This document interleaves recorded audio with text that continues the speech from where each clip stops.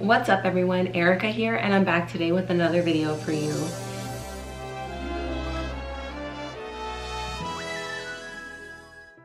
We are back celebrating another forgotten favorite and, shocker, another favorite of mine. Today we are celebrating the Rescuers, or the Rescuers Down Under. This collab has been put together by my friend Jasem and my friend Saria, and it is just a bunch of us YouTubers getting together to celebrate forgotten favorites, Disney movies that we grew up loving, movies that we don't think get enough love, that's for sure. Rescuers is definitely one of them for me. The Rescuers and the Rescuers Down Under, I have just like such fond memories of watching the Rescuers growing up. Evan Rude is one of my all-time favorite sidekicks, an underrated sidekick. Bernard and Bianca are my second favorite mice couple. I love them so much. Miss Bianca is just so glamorous and beautiful and classy and passionate and really just does really excellent work in what she believes in, and that is just, she's like the best of the best, honestly.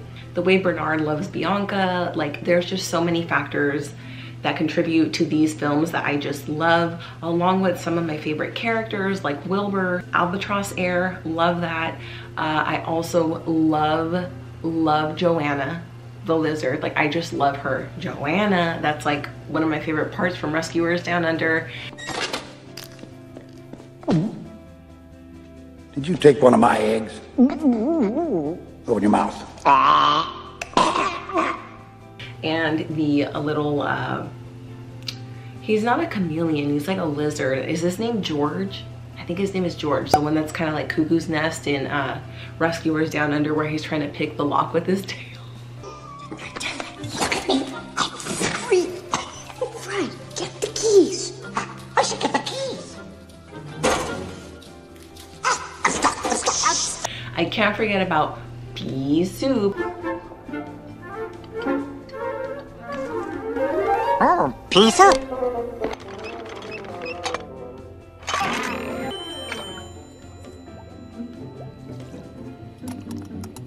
Pea soup.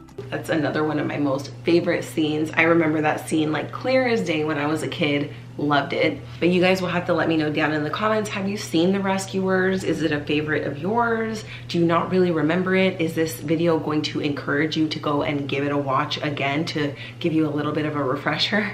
Please go watch the movie. I encourage you. The first one is very sad, but it just pulls on your heartstrings. With all of that being said, for today's video, the way I am going to be celebrating the forgotten favorites of the Rescuers / the Rescuers Down Under is I'm going to be sharing with you all how I go about Disney bounding. If you've been here on my channel with me for a while, you know that Disney bounding is a big passion of mine. I love doing it. I love Disney bounding, but it does take a lot of work. So today I'm going to show you kind of the quicker version to inspire you guys and to also let you know that you don't need to have the craziest backdrops. Here I'm in my bedroom currently. This is an accent wall that we have here in my bedroom. I'm going to be filming the one Disney bound I did, which, spoiler alert, is a Miss Bianca inspired look.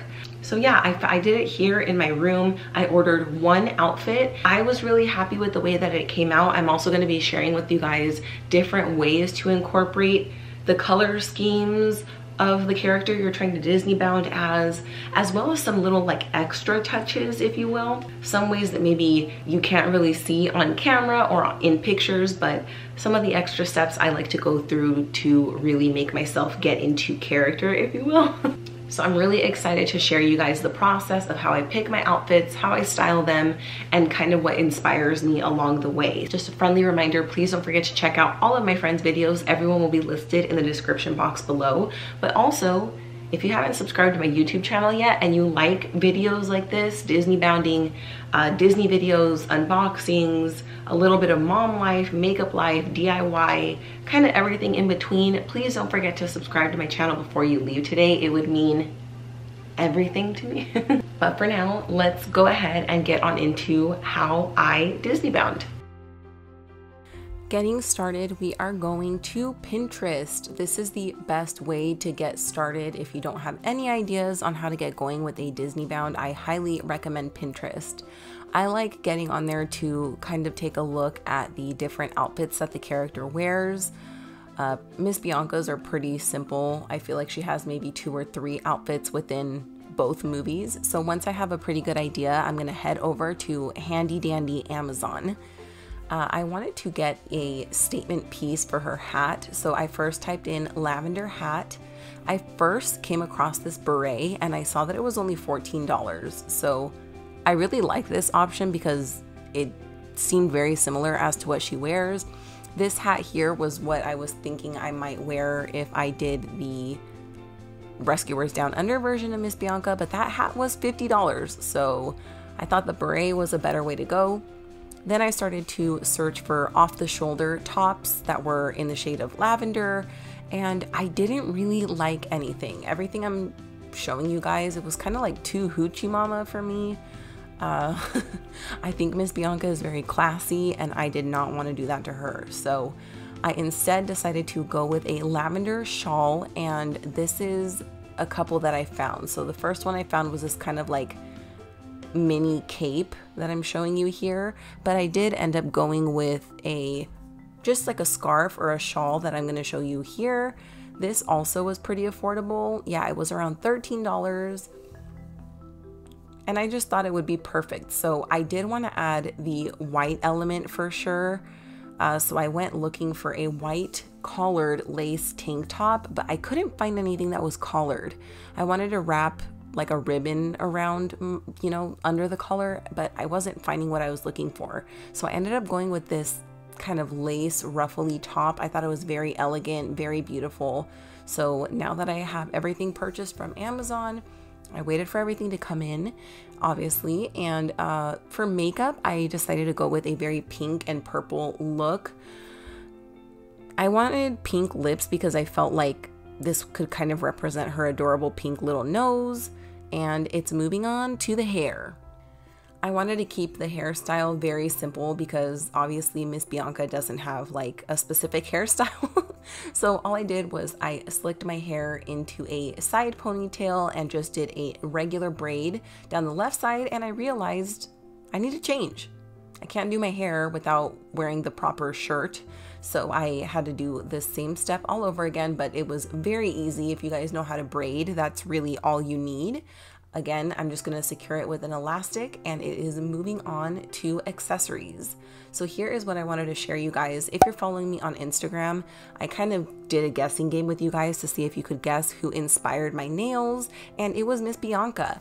Yeah, I got these nails done a long time ago, so they're a little grown out, but we're gonna disregard that. So anyway, I went with my favorite accessory, pearls, and I feel like Miss Bianca would wear pearls. One of those added touches that I wanted to tell you guys that's a little extra is the perfume.